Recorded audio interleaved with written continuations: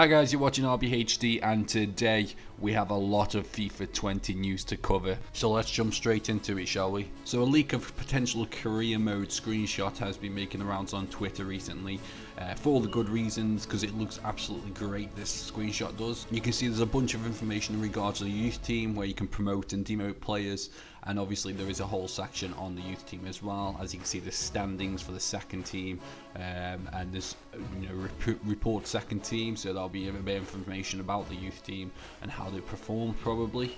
However, as you can see on the bottom right hand corner, it does state it is a concept. Therefore this leak isn't technically a leak, and it's obviously just being made by someone to kind of visualize their own career mode menu, so to say. But to be fair to the guy, it is a really great concept. It looks professional, it's laid out professionally, and it really does make you want these kind of changes to be implemented within career mode, because there's so much potential for career mode to be great.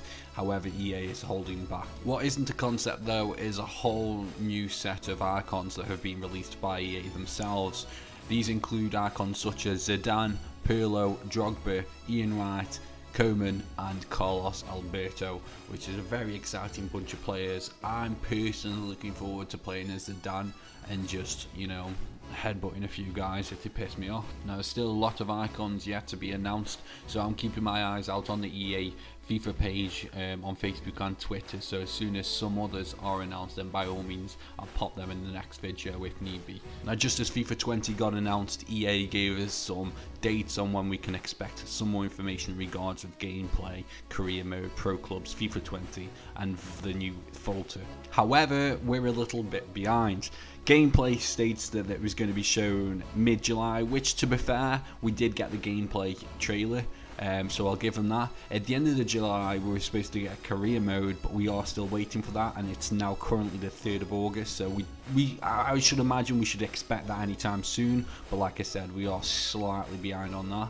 And once again, at the end of July, we were supposed to get pro clubs, and we're still waiting for that as well. We haven't got really much information in regards of pro clubs either. Some information in regards of FIFA Ultimate Team was released not too long ago, so I'll leave that one. I'll give them that. That's absolutely fine. In regards to Volta, we haven't heard much about Volta since it was announced at the E3, so we are still kind of waiting for some more information in regards to that. So EA need to kind of gather their shit and kind of fucking get on target with these time frames, because it's the fans are going wild for some more news in regards to this game. And finally, some FIFA 20 gameplay has been released. It looks like it's part of FIFA Ultimate Team. As you can see, Sterling is on the ball, he passes to Hazard and Hazard scores. What I've heard is this gameplay showcases a new mode called Mystery Ball, where the ball will get a speed boost, as you can see on screen now, at certain times in the game.